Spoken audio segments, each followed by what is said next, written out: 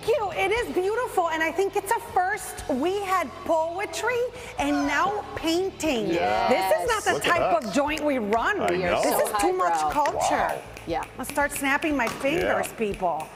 We are at the National Museum of Puerto Rican Arts and Culture, and they're celebrating the 100th anniversary or birthday of one of our most iconic painters on the island, Rafael Tufiño. He started by being a poster maker for the Instituto de Cultura, the Cultural Institute of the island, and these were usually to announce exhibitions that the Institute was having, or even contests. This one is to play tiples and cuatros, which look kind of like guitars. When we come back around town, we will have more from this unique exhibition. First time his art travels outside of the island in 25 years. We'll have more coming up.